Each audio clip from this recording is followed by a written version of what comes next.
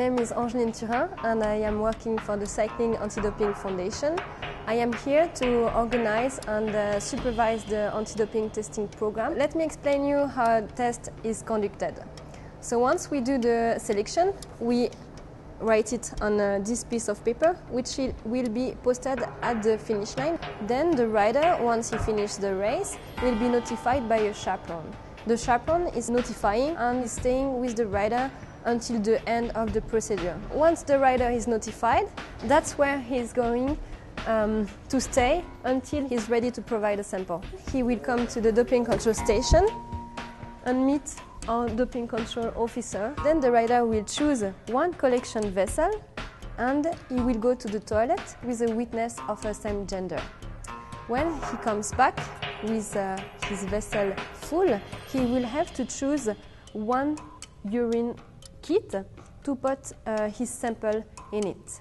Once the rider is back with his full vessel and his kit chosen, the DCO will explain him how he has to do, and she will fill the paperwork regarding the control. Once the procedure is over, the samples are stored in a fridge and sent to the laboratory afterwards for analysis.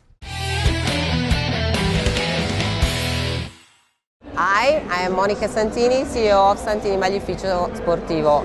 We are in Richmond during the World Championships 2015. We are a 50 years old company, and for the last 25 years we've been producing for the UCI the rainbow jerseys. After 25 years of producing the rainbow colors, we still feel absolutely very proud every time that we can put one of our jerseys on a champion, a world champion. So I hope that this is going to last again for another 25 years. I've come because I'm a cycling fan since Greg LeMond won this first tour, and it's a once-in-a-lifetime opportunity to be able to see some of the top pros. I'm proud that we're able here in Richmond and the Commonwealth of Virginia to be able to host this event and show off to the world how great our state is, how great the community is, and how warm the Southern hospitality can be. I'm hoping that the world's come back to the States after this, and I hope that cycling takes foothold even more so here in the States.